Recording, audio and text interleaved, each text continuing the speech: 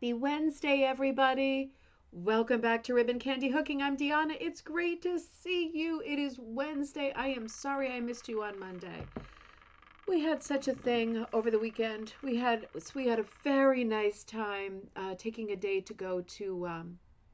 Well, I went to Donna's the one day, to drop off those rugs, and I made a post of it on Facebook. A couple of girls from Rhode Island, from Chepachet, Mary Ellen and Paula, are going to finish those three George Wells rugs. So that was exciting. I think they are anyway. They're going to give it a try, and they're going to let me know if it's not conducive to sanity.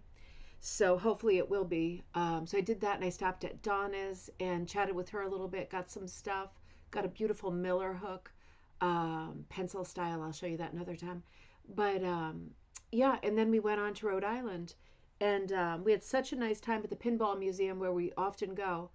But unfortunately, my personal little yard goat called Jocelyn was fooling around in the parking lot on the way out, and I pulled it out of her. I knew that she was doing a trapeze stunt on a rusty chain.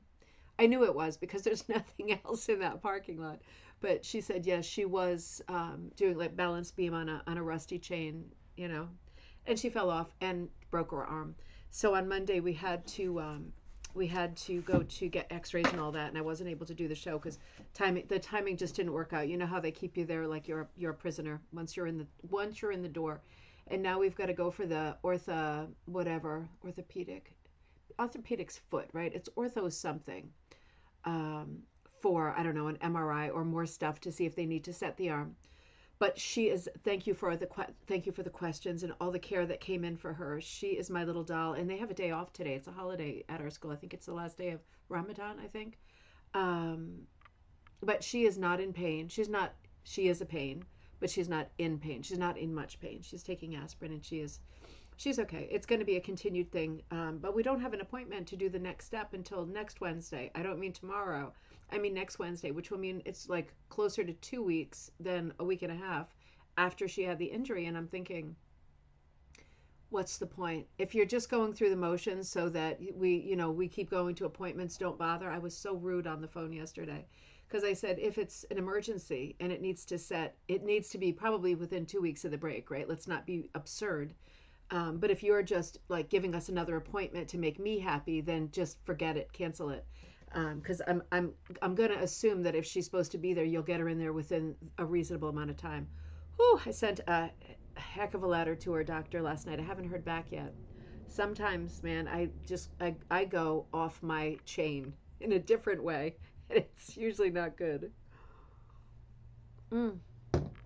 All right, let's come back to the center here. Lots of puns. You see how many I got this morning. So good morning, everybody. It's great to see you. It is good to be back. I did not want to cancel again. I was scurrying to get my content together though, because it has been some busy days here. And as you can imagine, with the kids having the day off, it's a lot. Oh, it's a lot, but it is nice. Robin, great to see you. Good morning in Wisconsin. Beautiful day there. Oh, it looks like it's sunny, judging from the emojis. I'm jealous. It's very overcast here, but very warm. Very warm yesterday. First day that it was really warm. And I had on my jeans and this top, and I walked to pick the kids up at school. And by the time I got there, I was complaining about the heat because it was 80 at that point. Unexpected. It just, in New England, we just can't do things by halves. Everything has got to be full blast or not at all. So, and now it's cooler again today, dropped 20 degrees or more 30. But it's funny. It's funny. Keeping us on our toes. Melissa, great to see you. Oh, I love that card that you posted on your page this morning. So sweet. Good afternoon from New Brunswick. She is doing just fine. I know she's in pain. I know she is. And I would say, I hope that she's learned something from this, but I'm sure she hasn't. I mean, come on. This is Jocelyn we're talking about. She's up there right now playing. She's got her arm in a brace. She's playing Fortnite with her other arm. And she's got, the room is so loud with the video game, and she's got her 3D printer on. She's printing crystals. I don't know why, right? Because they're not going to be like glassy and glittery and lovely. They're going to be plastic, and this one is like a matte purple. But she's got a vision, so I'm going to leave her to it. It's fun when she does anything creative. Barbara, great to see you. Sunny day there too in Toronto. Great to see you, Linda B. More aftershocks. Oh, you're kidding. Oh, I didn't hear that. Oh my gosh, I didn't hear that. That was a crazy earthquake. What was that on Friday? Was it on Friday? Gosh, I can't remember. I guess it must have been, right? Oh, and then the eclipse. The eclipse was in between there too on Monday, wasn't it? Um, I guess I didn't understand that it wouldn't get dark here. I mean, like I hadn't done one of those total eclipses in my life, and or at least not here in the U.S. Right? Because there's many often, but like usually over the water or a different part of the world. So it's been a really long time since there's been one in the U.S. I wish now that I had really understood the event, and that I had been driving to um, Vermont in a traffic jam with everybody else, because it seems like it would have been worth it. Nothing much happened here, but we were standing out there like fools with our glasses on, and it was kind of cool. But it wasn't stay out there for like 2 hours or 3 hours kind of cool. It was just like, I don't think, so awful to say, but I don't think I would have known that there was an eclipse if there hadn't been so much hype, at least here, because we were not in that band. Next time I'm going to chase the thing, right? If I'm alive in 20 years or whenever it's supposed to happen again. Kaz, great to see you. Good morning in sunny Wisconsin. Yep, I think she's mending well. Gosh, I don't know. I'll keep you updated. I'm hoping we can get in sooner. I'm hoping that fiery, well worded message that I sent last night hits its mark. Either that or she'll just ignore me and we don't get anywhere. But telling you, I'm not going to start on the health system, but man, it's like you're literally, your head has to be hanging on by a thread. Can't be your arm. It's got to be your head. Otherwise, they just, they see you when they see you. And they're so belligerent on the phone. That's what got me. This girl on the phone, Danielle, she was so belligerent and difficult. And I said, I would love for, my daughter to get in there before her bone sets the wrong way. Between now and, oh, I don't know, death or like the next eclipse. And I think it's better not to say stuff like that on the phone, but sometimes I just can't help it. I'm so triggered by the weird attitude that like you pay so much, or your work does, but it's still you, for insurance, and they treat you so badly. It's like you're at the airport or something. Gosh, it really gets me. Nature bound. Oh, you're also sweet asking after Joss. My two Cape Codder buddies are side by side in the thread there. Cheryl, great to see you too. I have some Cape Cod talk today. I have some sandwich glass talk today in our commentary. Rhodey and Woodland. Oh gosh, welcome. You are in St. John's, Newfoundland, sunny but cold. Great to see you. Super big welcome to you. It's going to be a fun episode today. I love these heavy history episodes where we talk about rugs, and this is rug design. In the opinion of William, what is it? William W. William something Kent. W. I want to say Randolph, but that's not Winthrop. William Winthrop Kent.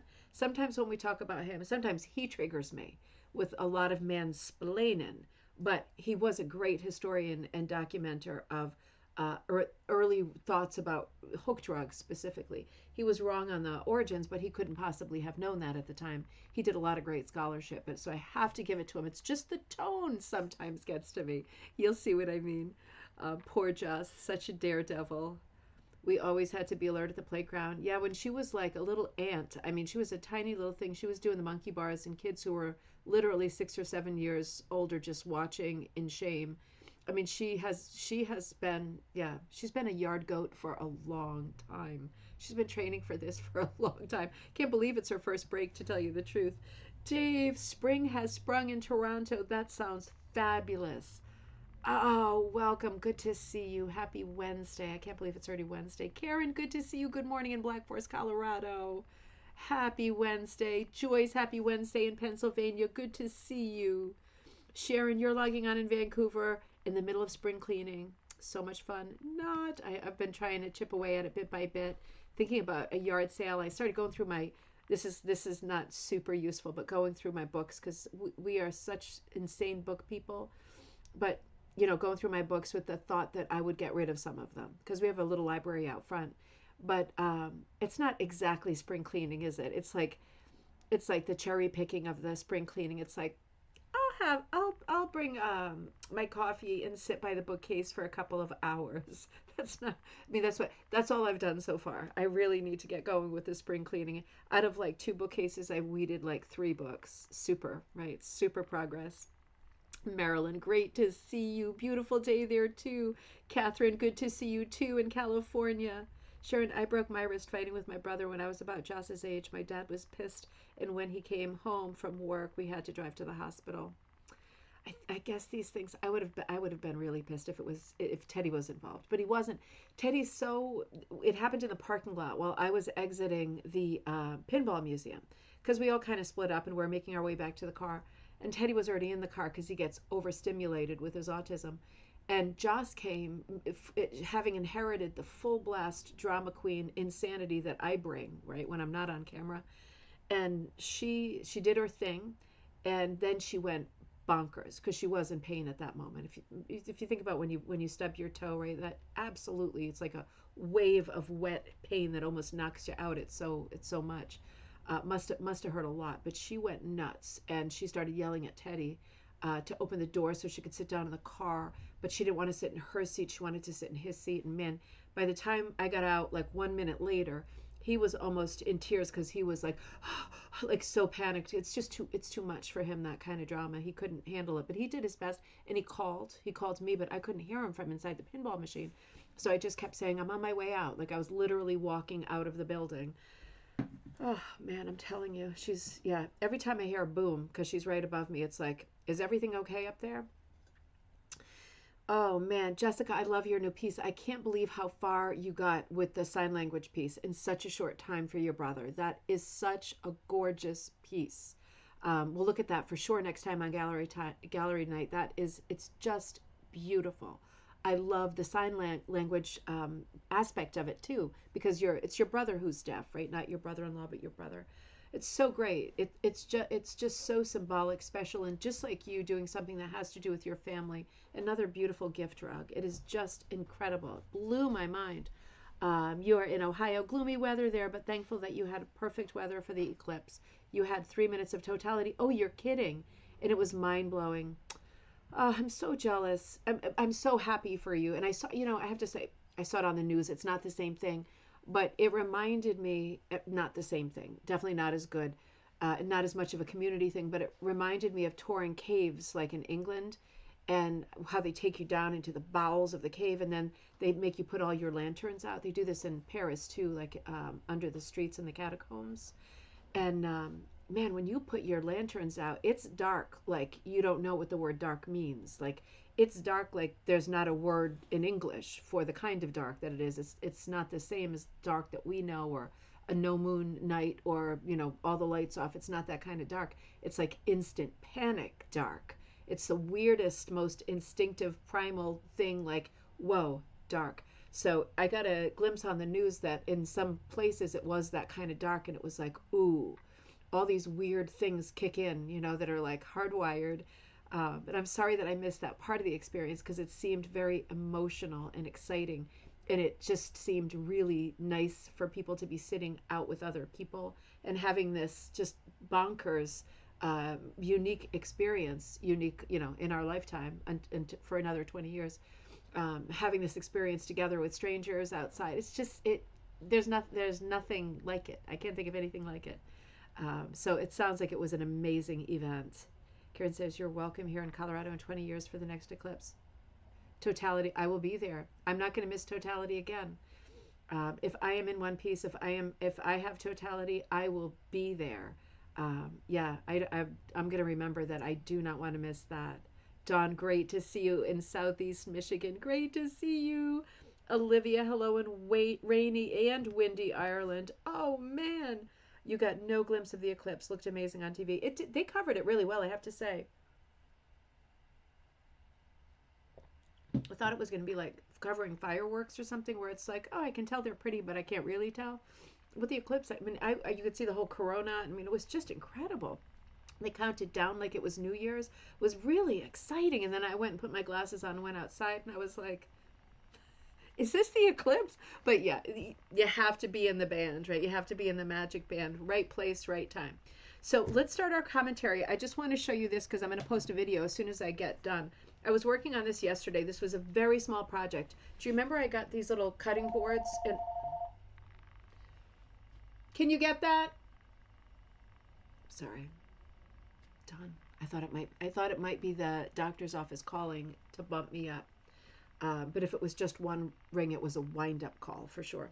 So I got these little cutting boards that are quite thick, and I was thinking what to do with them. Well, I spray painted this one. That was the back, obviously. This kind of chalky pink, like it's a very cool pink. It's barely a pink, and the light coming through the window is making it hard to see. It's not as bleached and blanched as it looks. It's quite little pink. It's a little bit of a pink. Anyway, I did this yesterday. This piece here, I recorded almost completely, punching the whole thing, punched it with wool, with a traditional punch, not a mini punch. I worked on this for about, less than 2 hours. I watched 1.5 episodes of Diagnosis Murder. So I love Dick Van Dyke. I never get tired of him. But it was a very fast thing to punch. So I punched 90% of it, and then I flipped it over, fixed the points of the stars and some things. You'll see this on video, and I added the fruits in the trees, like the little circles in the trees. But I thought it was a cute small project. It's called Pennsylvania Summer, and obviously it's a tribute to Magdalena Briner Eby, and it is traditional punch. And so it's not mini punch, although you could get this as a kit, do the thing as like a mug rug or a coaster, right? Because it's small, and use the cutting board for a mini punch if you wanted to, because it's a thick. It comes out thick. Mine is, thick because it's wool and it's rug warp. So I was thinking about kitting it in monk's cloth. I have to think about it. I did it on rug warp, so it makes for a really thick piece. But in the video, I also finish the edges. So in the video, I trim it down. I fold the edges. I stitch the edges down. I don't glue it. And then I show you how I choose. It's nailed on, right? Ain't no way this sucker's ever coming off. There's about 8 or 10 nails in here, but they're tiny nails with tiny heads. I show you in the video. I nail it right on, doesn't go through. The nails are not that big, but nice fast project. Really 2 hours, spray painting aside, maybe another half hour for the stitching and the nailing it on. And I had it hanging. I was going to put it in the kitchen because I thought it was a nice yellow. I don't have a lot of yellow stuff, but it's very bright yellow and bright orange. I think you'll see the colors better in the video. But I put it up on the bookshelf with my books just as a place, and I thought, oh, it's a good like bookshelf buddy. It looked really good on the bookshelf, So yeah, I was having fun with that. So this is going to be available as a kit, and just the wooden boards, the wooden little cutting boards, are both going to be available later today on Ribbon Candy Hooking. So I'll get that going. So it's not a live thing, but I do it from beginning to end, including the finishing and the nailing it on. And I talk a lot about glue. If you wanted to glue it on, I talk a lot about that, because I'm not dissing the glue. I chose to do nails in case I ever change my mind, want to take it off and do something else with it. But I talk all about why, the reasoning, the pros and cons of using glue versus nailing it on, because you are never in a million years going to see the nails in this thing in between. Oh, the green screen's on. Yep. This always happens. Now that I have the green screen on, which is amazing, I can't figure out how to shut it off. But you'll never see those nails. They're deep. I just boom, boom, boom. I chose carefully where I put them, but you'll see all that in the video. It was super easy. I'm like a ding dong with everything, and it was super, super easy. Let me just catch up, Monique. It's raining there in North Yorkshire. Oh, I'm so sorry. You have your fire on. Oh my gosh. Nice cozy spring fire, right? Is it even spring yet? Can I even say that? Is it spring, or are we still in winter? It must be spring, right? It's April. A fire is nice any time of the year. I love them in the summer too, in the evening. Why not? Olivia has her fire on too. Got to be cozy in this world, right? So, all right, one more sip of my instant coffee. I am loving this hazelnut thing. Cherry and coffee, but it is good. Now, William Winthrop Kent wrote 3 books, right, in the 1930s, I think. So these are early books for us as rug hookers. We can only date rug hooking to 1937, to the 1860s, right? That's as far back as we can go. So using a hook anyway, right? Using needles much further. But Kent wrote 3 books, very good hardcover, comprehensive books. The Hooked Rug, I forget what the other 2 are named, but they all have rug in it, and they're really hook rug heavy, right? He was a collector of hooked rugs. He was a researcher. He was a great scholar of hooked rugs. He's got 175 illustrations in this book, with very few exceptions, and I'm going to show you what the exceptions look like because he's got a couple color things in this book that for this time are pretty impressive. Things that you could pull out like a plate, like this one. It looks black and white. It's kind of a funny choice now I think of it because it looks black and white, but there's actually a little bit of light pink and light green in it. It is truly full color. It's a photograph. And I think there's one a little bit later, maybe. But most, no, maybe not. Most of them are black and white. But they're beautiful images, right? And important images. It's really important that this part of our history as rug makers is shored up, and it had to be done at this time, right? Because I bet you anything, I don't know, but I would bet anything that, and I hate to say this, but I bet at least more than half of the rugs in this book are no more because of people throwing them out and just more years of use. So, Kent is one of the first people who is really has a lot of sort of is revering rugs for their place in the art world, right? Where they like when we were looking at that Rosemont catalog, right? We saw one on the wall. It was like, whoa, that was the first instance I've seen somebody showing a rug on the wall as art. He had this feeling in the 1930s, which is very early to be thinking about using rugs in a way that is not utilitarian. He, with his art background and his super upper class background and a lot of travel under his belt, he was looking at rugs from the point of view of someone who was knowledgeable about art and the history of art. And he'd seen textiles, he'd seen other things besides paintings. And so he was a good person at the right time to be looking at the imagery and saying, I think this is what's going on here, right? And he's not always right because we don't have a lot of scholarship before him. So, we're not getting historians going, oh, let's spend a lifetime looking at this thrift craft. It just didn't happen. Rugs were utilitarian even in the 1930s. Very few people thought about them as anything else. People were interested in tapestries and things like that, but not rug making, not homemade rug hooking. And thank goodness that's changed. And there were always exceptions along the way, but not many. So not enough to make the craft as large a craft as other thrift crafts like patchwork quilting, right? So in this book, he's got quite a few chapters that are about history. We'll look at all 3 of his books in detail. We've looked at them a little bit here and there. We could definitely use another look because, it really is comprehensive. What he's done in 1938 in showing us pictures, showing us rugs in black and white, best you can do, right, without breaking the bank. He's done well. He's done well. He's filled in a lot of the holes. So most of the book is about early rugs, where he found them, different kinds of designs broken into categories, how they were made, where you would get the colors from if you were going to do not chemical dyeing, if you were going to do natural dyes, and a little bit of technical stuff. So he gives us a lot of art, a lot of history, a lot of practical tips and information about cleaning them and keeping them safe. And there is one classification of designs in America. He's very big at categories, and I am too. So I get that he's in his mind it's important with so many pieces, right, to consider. He's got everything in categories, which is super helpful.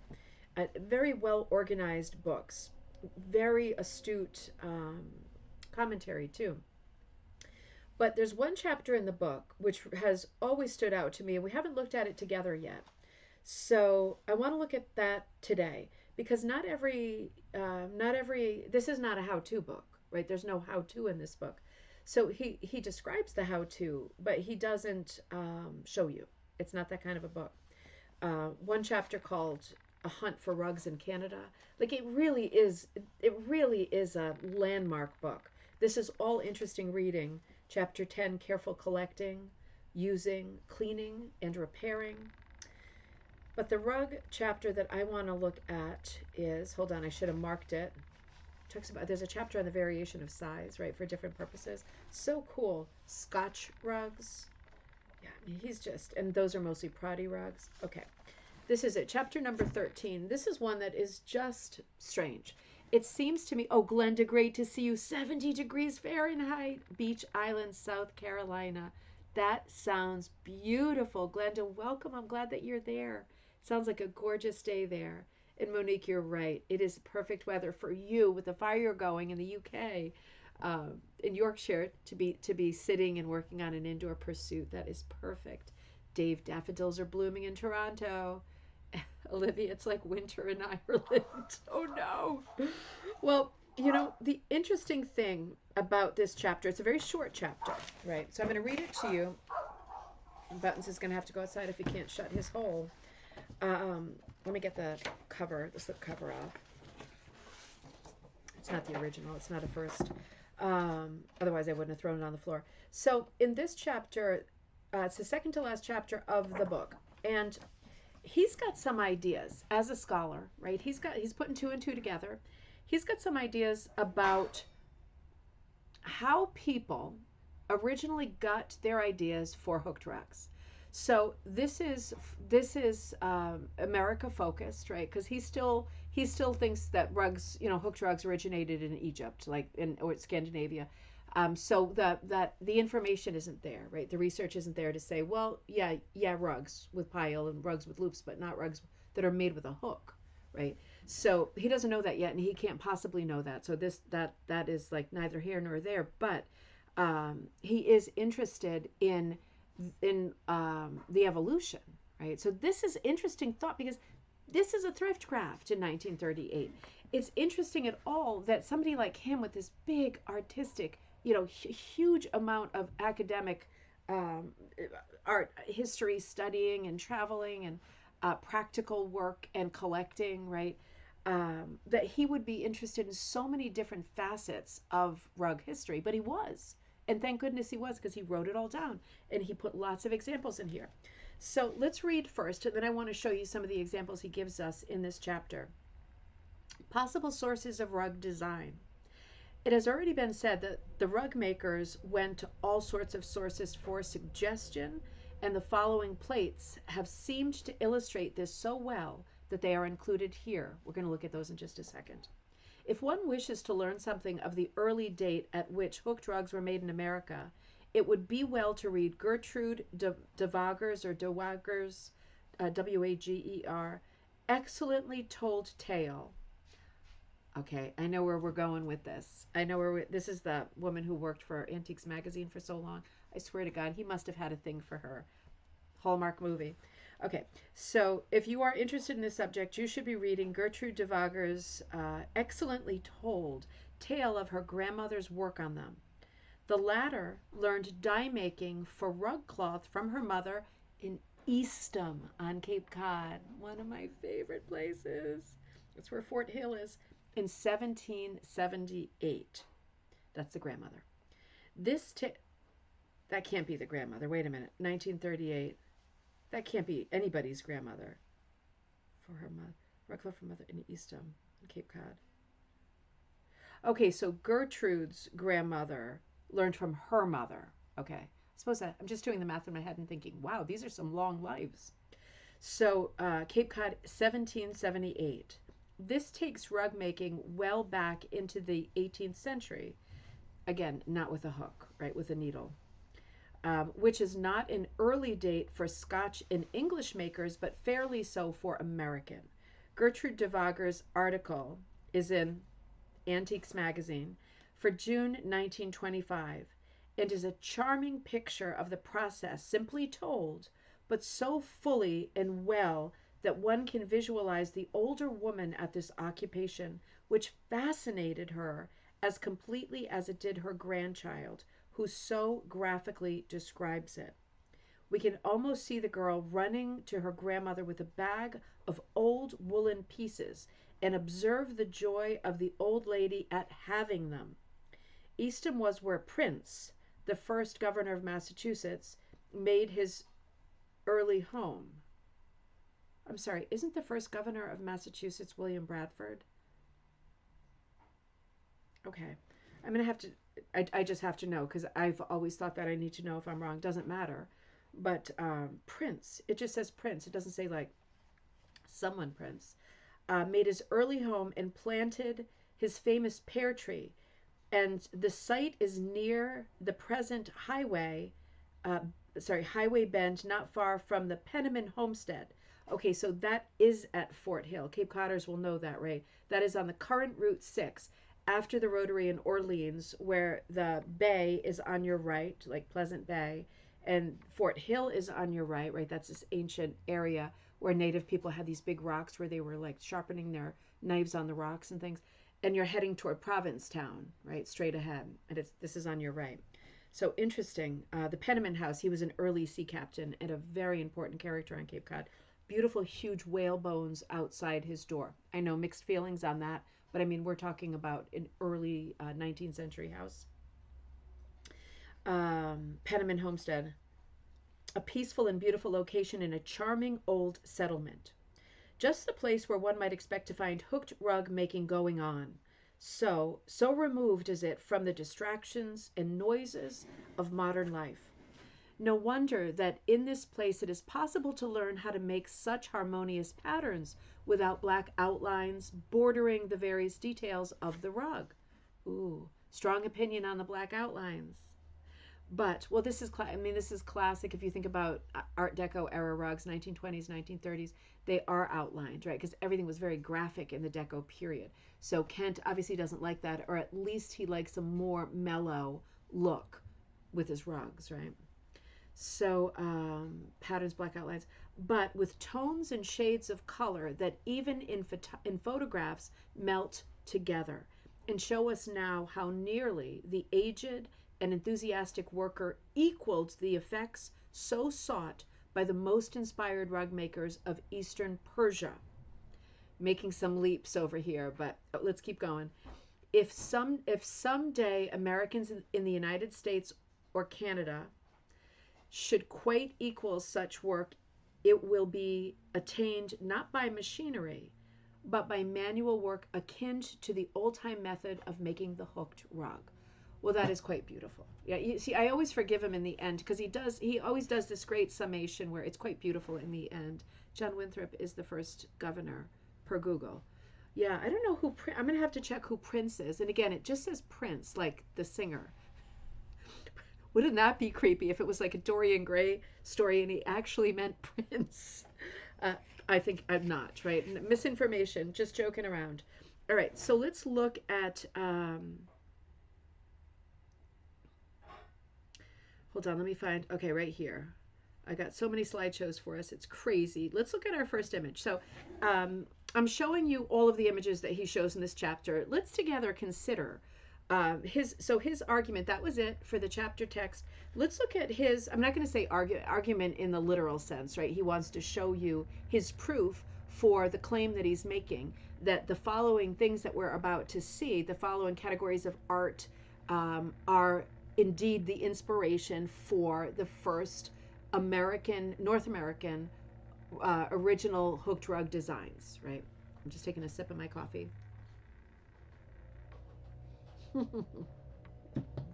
Thanks, Melissa. So, first one, here we are, border patterns.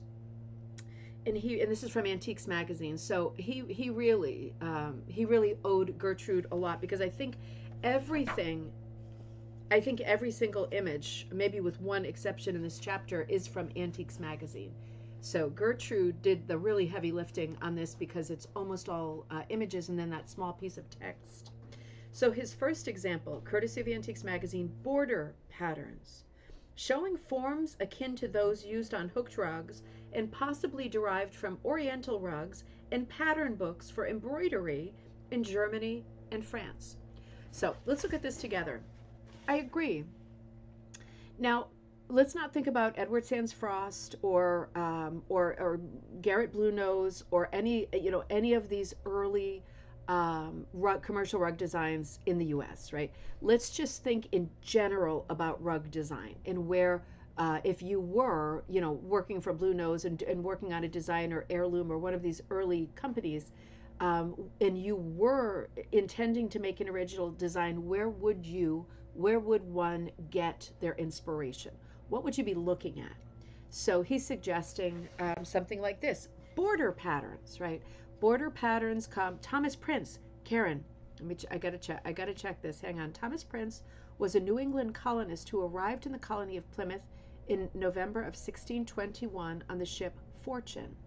In 1644, he moved to Eastham, where he I can't see if there's a word after that, where he was found, returning later to Plymouth. Um, that's very good, Karen. I'm gonna have to check him. I'm gonna have to check him when I go to the Cape, which is like twice next month. That's really interesting. Thomas Prince. He was a colony governor for about 20 years. Okay, interesting. That is really I love this part of the history, particularly on the Cape, because I love the Cape so much. Um, and I love the connection between the Pilgrims landing first at Provincetown, off Provincetown at Cornhill, and stealing the corn that the native people had stockpiled there to get them through a winter. Um, and they were all hidden under husks like a giant mountain. And the people from the Mayflower, the women stayed on the boat. The guys got off. The women stayed in the water, right, in the shallow water, and did laundry, which they hadn't been able to do for dogs' years, not years, it was months, but still, dirty. They were super dirty. And at that time, there was like sharks, whales, everything right in the water, really close to the shore.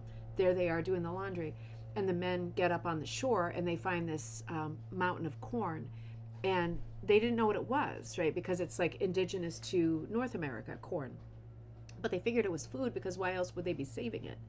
And they stole some, and the arrows flew for the first time, and the men from the Mayflower ended up beating a fast retreat back to the Mayflower, right, whose mast had broken on the way over, and was gone after this journey. But they got back there, and then the boat kind of limped to Plymouth because it was a really bad start. But that whole history, because that was the first start, that whole history around Cape Cod really is the first landing of the Pilgrims. It's just they didn't stay there because it was a really bad start.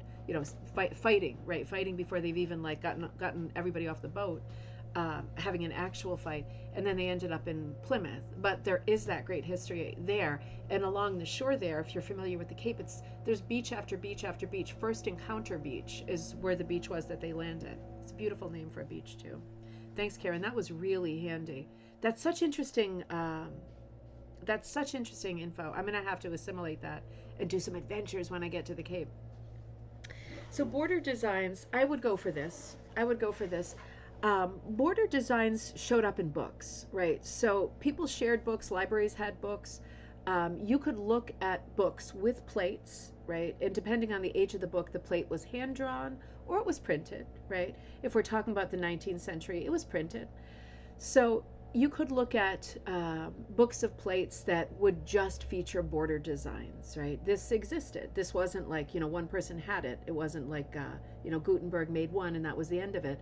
No, these books existed. Patterns existed because a lot of people did handwork. And in those days, ideas for handwork and line drawings for handwork crossed over a lot more than they do nowadays. We hardly ever say, oh, I'm going to use my cross-stitch pattern to do a hook rug. We hardly ever say that, but we could. Oh, Kathy, good to see you. But we could. But in these days, they didn't have as much media. They didn't have as many patterns, passing their faces. So when they saw something like this that was a line drawing, you'd be very inclined to take as many motifs out of it that you liked as you could. And you'd be very inclined to jam the motifs together. So that was an illustration showing you. Somebody's mowing their lawn right outside. I hope you can't hear it really loud. It's incredible. The window's shut too. That was an image of a drawing, right, for a pattern, for a border. This is actually a border of a Persian kilim rug. And this is an 18th century rug that dates back, obviously, to the 1700s. So you can see it's quite threadbare, literally. big border, right? Big border and a much more Persian motif. Um, I'm so sorry about that mowing. I could never plan for such a thing. Another example of, well, this is a 19th century um, rug. I'm not sure where it's from. It might be a Persian style rug. It's an Eastern style rug at any event, but really large, right? Full size room floor rug. These are the styles of rugs that we're looking at that are coming out of the East, right? Oriental rugs, but very few people in the United States can afford them in the 17th, 18th, 19th centuries, right? Luckily, in the 19th century, we're building our own mills and we're making our own rugs and we're basing the patterns on things we like existing rugs, right? Oh my God. I'm wondering, like, is he actually in our yard? I'm gonna keep going. I have to assume he will move on. So let's look at the next. Okay, wait a minute. I didn't want to show you that yet. Okay, hang on. He's really distracting me. Okay, embroidered carpet. Oh, okay, I see. I have this in the wrong order. All right, so let me show you this next. Yeah, let me show you the embroidered carpet. Let me see if I can find this one next. I have them in the wrong order. I don't know how I did that because I loaded them in the same order. Let me see. And then let me show you some examples of an embroidered rug. Hold on just a second. Let's see. Don't peek. Do eyes closed. No, no, no, no. Don't peek. Close your eyes. Close your eyes. Oh, come on. All right. Hang on. Hang on. We're getting there. Nope. Nope. Yes. Okay. Nope. Still not right. All right, maybe I lost that one. Let me just show it to you because I'm going to accidentally show you the whole dangy slideshow. Hold on one second. I'm going to come back here because that's what I mean to do. I don't know how, this one's in there somewhere. We'll see it later.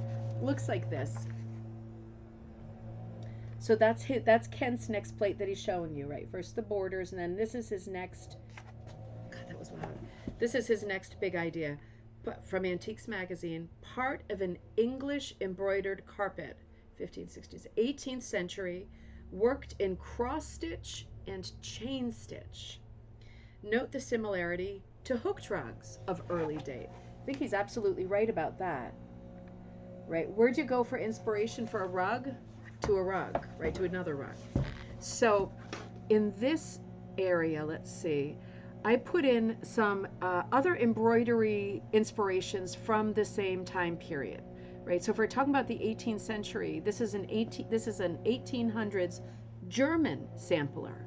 So we're looking at the kind of needlework much smaller scale, right? Germans have this great heritage of including in their samplers stitches. So I don't mean just motifs like of flowers, the wreath, all that stuff, birds, fruits, but actual stitches, right? If you look at the bottom, some of it looks like bargello and long stitch, right? Different kinds of actual stitches. So English and American samplers tend to be more about, schoolgirl samplers. It comes from the tradition of schoolgirls learning them and practicing their alphabet at the same time, right? Two birds with one stone. But German samplers and needlework has a tradition of actually functioning as a sampler where you're sampling, trying out small areas of different fills with the thought that you might want to use them for something bigger, right? So German samplers are really in a league of their own. Sometimes they're called Berlin work, but we're going to come to that in just a minute. Monique says, I have some lovely vintage pattern books from France. I found, I found on the village market stalls, mostly for embroidery, but the designs could be for rugs. Monique, that's such a good find. Such a good find. These are great things to look for, and this is like spreading the word. When you're out at yard sales, at markets in France, at old bookstores with old magazines, things like that, grab old textile, anything, because those patterns, you can use them for your rug design if you like designing, right? You can use them for that. You'll see a lot of parallels and crossovers. Somebody just started, I'll show you this on Friday, because I think on Friday I'm going to do like the cocktail night is going to be all samplers, right? Which is different for us, but kind of like a cozy night, just looking at samplers through the centuries. But somebody, I'm never going to think of her name, but I'll show you Friday, started publishing these books that are kind of print on demand. They're small, very particular, no text, but they are collections of cross stitch lace making pattern designs from the different centuries. So she's got like 14th century, 15th century, 16th century, 17th, 18th, 19th. I mean, it's really cool. I got 3 or 4 of them. And like I said, there's no text. It's if you want to recreate a historic textile. But for me, I'm thinking, ooh, I want to think about how to translate those into rug making. But Monique, it is so much fun to find stuff like that. It's such diamond in the rough moments, right? So this is a gorgeous 1800s German sampler, right? And you could see if somebody had this in their house, brought this with them from home, you could see some of the motifs in here, the vase of flowers, the fruits, the birds, the flowers, wreaths, all of this. These are motifs that we see in rug making, right? Very valid point. Now, this is from 1618. This is a piece of black work. This is also German. I have a hard time believing this is actually 1618, but that's what it said on the page. I found it like on Pinterest or something. But it's in pristine condition. It's I don't want to be a doubting Thomas, but it could be. It's just in pristine condition. It's a beautiful motif, but it's German, and again, it's said to be 1618. Another example of embroidery. Here's another example of embroidery. This wasn't dated. I would say this is Western European, Scandinavian. I mean, my guess would be 16th century. I think this is a little bit older, just judging from the motif and the clothing. Right? It's supposed to. I think it reflects an even earlier time, but um, I don't know what's going on here to tell you the truth. I thought I saw bagpipes. Um, I think I see a sword, but who knows? There could be something awful happening here. I thought that was like a pestle, mortar pestle kind of thing on top. Who knows? But this is a really old embroidery, and it's certainly in the medieval style. I don't know that it's like I don't know that it's like 1300s, 1400s, but it could be 1600s. It could be 1500s. It's hard to say with no information. And looking at a photograph from this distance, it'd be helpful to look at the stitches and stuff, right? But really cool motif, beautiful border, right? You can see how, looking at textiles from this period, people would say, oh, that gave me an idea. Hang on, I got an idea. So interesting. This is another example. This is a French textile. The date wasn't noted. I would guess it's a Victorian piece. It looks like it's all chain stitch. I'm not sure how much of it is loomed or whatever versus all handmade. Very hard to tell. It could be all handmade, but I mean, really complex and lovely piece of embroidery. And does this look like a rug design? Does this look like the center of a rug design? It absolutely does. To Kent's point, another example of 18th century French embroidery with silk, right, with a needle. To Kent's point, all of these things look like they're the inspiration for rugs. Absolutely, this is the center of 100 Pearl McGowan designs, without a doubt. Was she looking at embroidery for? Well, she might have been, or it might have been like the telephone game, right? Like she was looking at somebody who was looking at somebody who was looking at somebody who was looking at somebody who was looking at this, right? Originally, it could work like that too. Nothing new under the sun, right? This is the image I was looking for earlier. Sorry, this is the image with the embroidered rug. So you have it close up in the show in case you want to pause on it later. I think he's making a really great point, a very valid point. This is another textile from England. I think this is a 17th, 18th century textile, but lots of strawberries, right? Really, really lovely. Making the point, I'm trying to make the point, not super subtly, that, I'm going to say it. I'm going to say something naughty. If it weren't for cultural appropriation, we wouldn't have any designs at all, right? We wouldn't have any designs at all. All of the designs we just looked at, I think he's absolutely right, were German designs, English designs, French designs, I think Scandinavian. Um, yeah, looking at other people's stuff and going, "Ooh, that's pretty. I'd like to make something that looks like that. I love it so much." Without that, we wouldn't have any art anymore. We would just be looking at the same, passing around the same pictures over and over. So this is another lovely example of embroidery from, pre-hooked rug period. Incidentally, this is a Wilton rug, so we can date this rug to. So this is an English carpet, 1830. And even with this one, you can see it. This the photo is clipped a little bit, just the way the photo was taken, but we can see where 20th century design is going to go, rug design, because this is mixing both what Pearl McGowan called the ethnic pattern in the center, right? That's not really recognizable to us. That is definitely an Eastern European slash Asian design. But the floral, right? It's a real hybrid between the worlds. It's a real hybrid. So dating this to 1830, this is a manufactured carpet, Wilton, made in England. But you can see the mixing of motifs, the number of borders that are in place, right? That this is what becomes popular. Now, it's interesting, isn't it? Because I think over the years, we have become, culturally, socially, we have become pretty bland in our tastes, right? Like the more, like if I look at magazines, with very few exceptions, the more your house or the Property Brothers looks like a hospital, the better you're doing, right? But back in this day, having patterns and that with lots of color in one rug, and then different colors in the wallpaper, different colors in the drapes, different pictures. Like it wasn't themed. You didn't go to a store and they would sell you 20 books that had green covers on them. That really irritates me so much. But it wasn't that kind of a world, right? It was a much more colorful world, ironically. So, let me catch up on the comments. Monique says, beautiful to have a rug with chain stitches. Yeah, those embroidered rugs are so beautiful. The needlepoint and the embroidered rugs, because those are different. Both made with needles, but those are different. And they are gorgeous to look at. The super, super fine detail. It's so related to what we do too. And Judy says, so are the chain stitches made with a needle? So are the chain stitches made with a needle or something more like a crochet hook, like tambour work, or only through the stupid hearts blocking the comment, a something thick backing fabric? Judy, it depends on the scale. So if we're talking like tiny, tiny, tiny scale, it's done with a needle.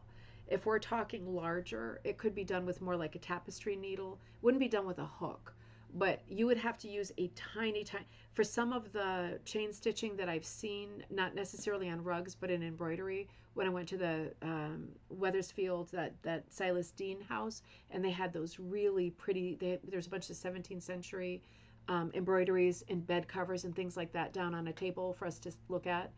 The chain stitches in that case, I mean, I couldn't see them with my reading glasses. Like I couldn't see the individual chains. So they were definitely super, super fine needle. But then there were some examples of rugs that they had where the chain stitch was much larger. Um, I would think it would be just a larger needle. I don't know. I know it does transition into machine made stuff, right? Like you're able to make chain stitch and do all these embroidery stitches. I think still before 1900, but in a factory. So it transitions that way. And now we see a lot of the pashmina shawls and stuff. They all tend to have, if they have embroidery, it's that flat chain stitch, but it's not really a chain stitch. It's embroidered on in the least expensive way. So it wouldn't be the same sort of chain that we see on carpets from that period. But they're still doing the same stitches in different ways with faster machines and cheaper machines now. So we're seeing the worst of it all watered down at this point. I'm going to have to learn more about embroidery. I'm going to be thinking about that question though, particularly if I go back to that Silas Dean house, because there was a textile person there.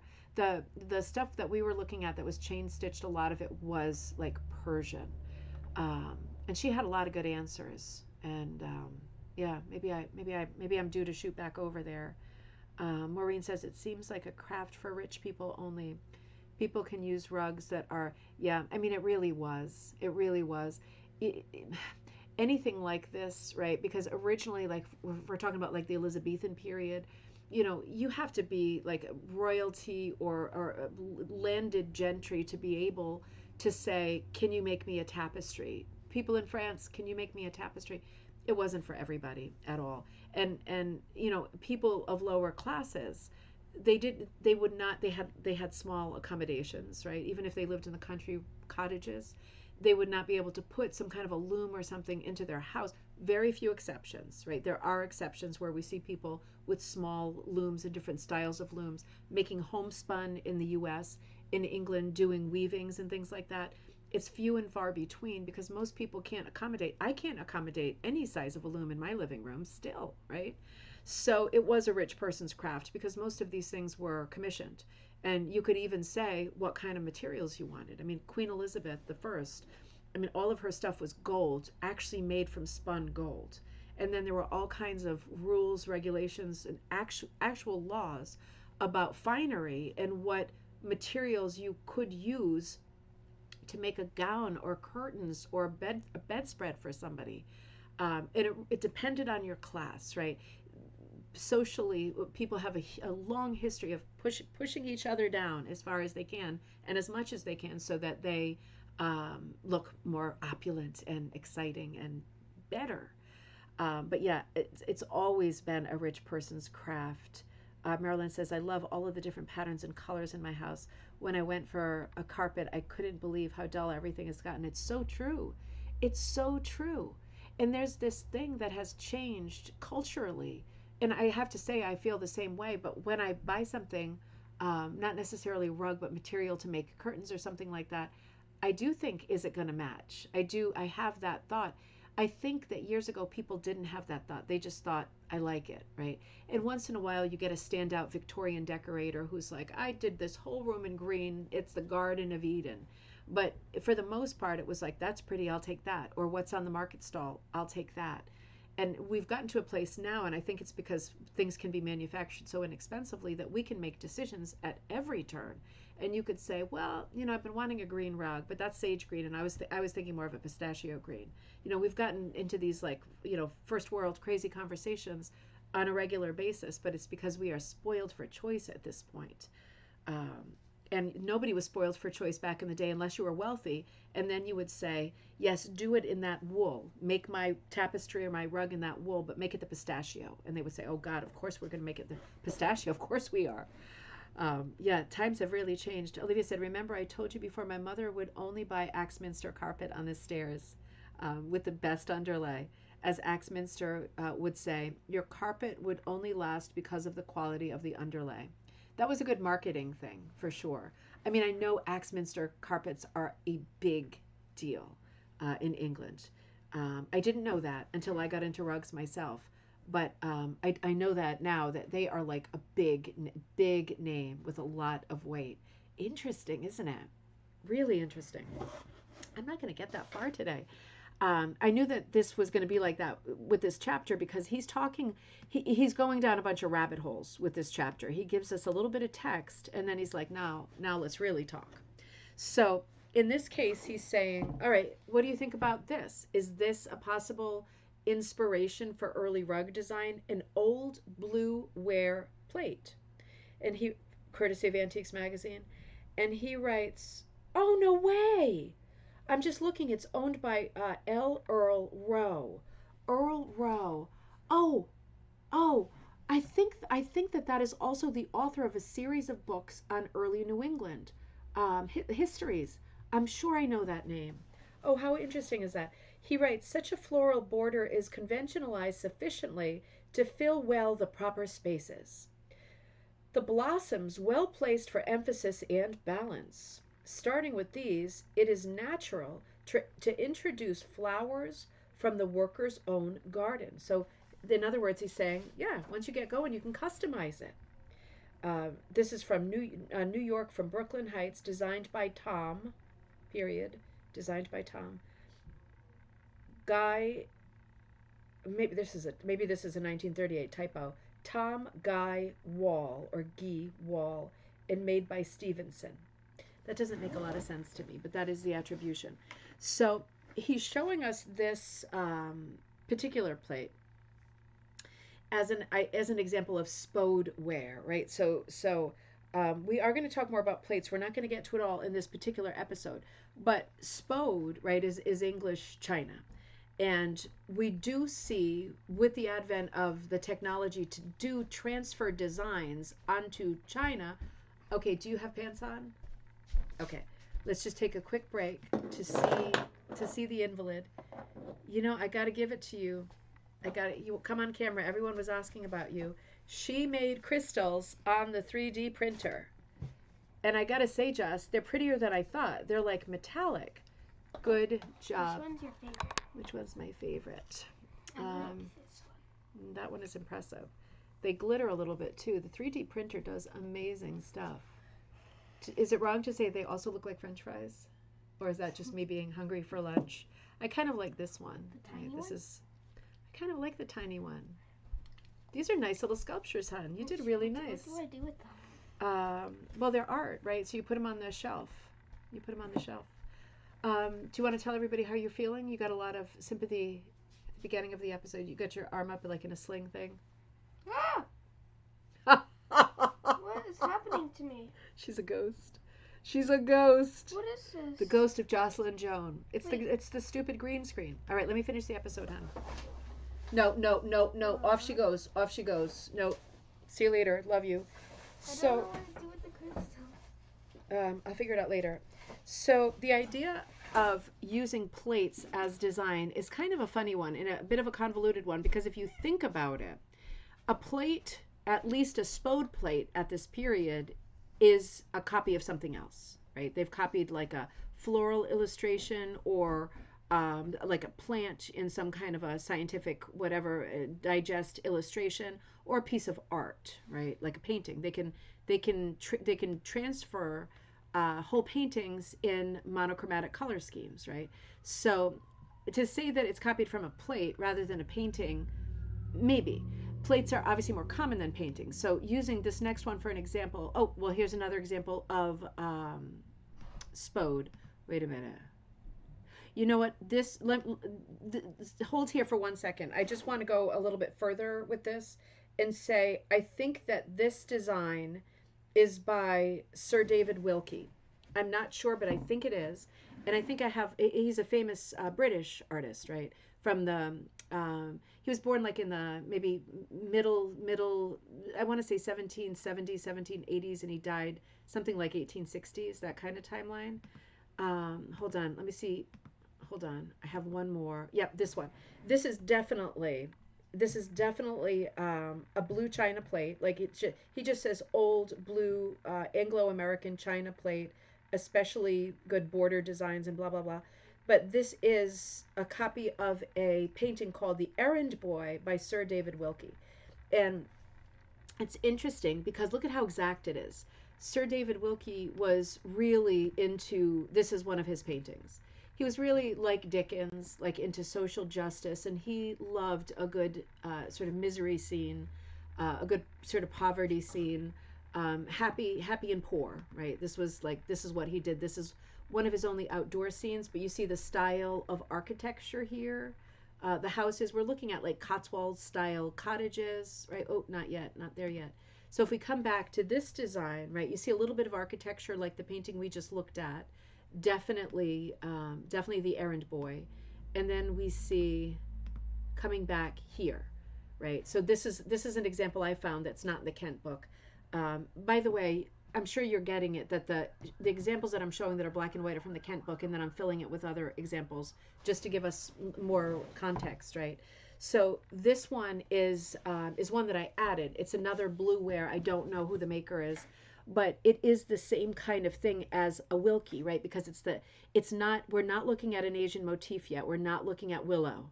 We're looking at an English landscape, and we're looking at country churches that are way more recognizable as like the UK than like something more exotic. So interesting for Kent to be making the point that people are looking at pictures on their china plates, tureens, stuff like this, for getting great ideas for rug designs. It's interesting, but I actually think he's making a good point because how many people in the 18th, 19th century America had paintings hanging on their walls? Probably very precious few. How many people had prints hanging on their walls, or rather pinned to their walls? More. How many people had nothing on their walls? Probably most. So the thought that somebody would be consulting dishware as opposed to an actual image. Even if it's the same thing, even if you have a print of the errand boy on your wall and you've got the plate at the dinner table, the plate is probably the thing that you would notice the most, right? And you'd say, "Oh, I think that I like that design, of the little boy going to the door of the old guy, and oh, that would make a nice rug." Right? So he's got a great point. Whatever you're looking for, whether your dishes have country scenes in them or lots of flowers and borders, you're looking at them quite a bit, hopefully, if you're eating, and thinking that's an idea for a design, right? Because not everybody has a lot of original designs in their head floating around. Most people need inspiration, and looking at things gives you inspiration. Very few decorative things in 17th, 18th, 19th, more in 19th century America, right? Industrial Revolution and lots of imports at that time. But until then, precious few. So you're looking at the stuff you've got and thinking, "Ooh, this would make a nice rug design." It's the cover of the book, but it's funny because there's like a prominent swastika on the cover of the book too, because of course that is a Victorian symbol, and until the 1940s that wasn't a problem. But this book was written in the 1930s, so, yeah, interesting. But he's making some great points. We'll just have to come back to these great points. I love that there is a chapter in this book that where he's kind of brainstorming, and it's a very interactive chapter for Kent because normally he talks at us, but in this chapter it's like, huh. What do you think? Do you think that these could be ideas for the, what people were looking at when they came up with rug designs? Interesting. It's much more conversational than the other chapters in the book, which are still have huge merit, and we'll look at all of them. I have to think about what we're going to do on Friday, if we're going to go to samplers or if we should keep looking at. Maybe we'll conclude with the. When I say conclude, I have the other two books too. Maybe we'll look at Kent. Let's do Kent this Friday. We'll finish this conversation. We'll look at some of the other chapters that had really sort of compelling topics and subjects. And we'll do that for gallery night on Friday. Let me just make sure that nothing's going on. Oh, I shut my phone off. I think we're good. I think we're good for Friday. And then we'll look at. I've been collecting books on samplers too, and there's so many things I want to share with you in those because again, so much great crossover. Right, that's what this whole episode has been about. Um, I hope she saw your comments that the crystals came up very nice. What should I do with them? I don't know. Print some more, and then I'll have to buy some more of those reels so you can make some more. Right? It's like never-ending circle. It's the snake eating his own tail. Maureen says that would be a great rug challenge. Make a rug based on your favorite plate and then show the completed rug and the original plate. That's a great idea. That's a great idea. Because even if your plates are white or fiesta ware or solid, whatever, you could still like look something up on the internet or go to an antique store. I know at antique stores I always see plates and I think, oh, I would love to have this set. And it's not even that they're expensive often, it's just bringing breakable things into the house right now just doesn't seem like a good idea. But I see them a lot and I photograph them a lot, sneaky, at antique stores. That's a great idea. I love that idea. Let's think about how we can work that into our lives. That would be a very fun challenge for us. It's good to be challenged with something like that because if you think back to school, isn't it easier when someone says to you, "Hey, can you write something?" Right? We're going to write for the next half hour. Can you write something based on this question or this idea? It's much easier than just saying, creative writing. You write whatever you want. Make sure you're done in half an hour. Then your brain, starts going like in every direction. It's hard to focus and hard to choose. It's great to have an assignment like this where you think, "Ooh, plates of my life. Those are the plates of my life." I love it. Maureen, that's a great idea. Let's not forget that idea. I want to keep that one locked in there. Have a great afternoon, everybody. I will be with you back on Friday for cocktail night at 7 p.m. Eastern Standard Time. But in the meantime, I'm just going to do the last bits of editing on the Summer in Pennsylvania, the little cutting board project done in traditional punch. So this video is coming up. It'll be maybe half an hour, 45 minutes long. I'm speeding up a lot of it.